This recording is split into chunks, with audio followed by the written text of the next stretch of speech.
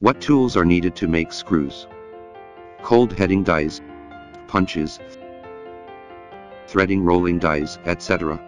Today, let's introduce flat dies to you.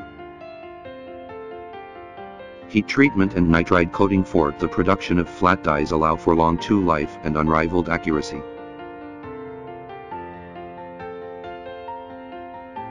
In this demonstration, you'll see how the thread rolling dies work.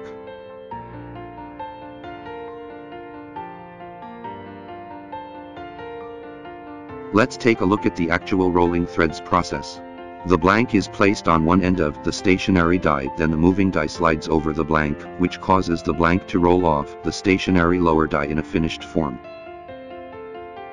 Under normal operating conditions, the average service life of one set of flat dies exceeds 2 million pieces.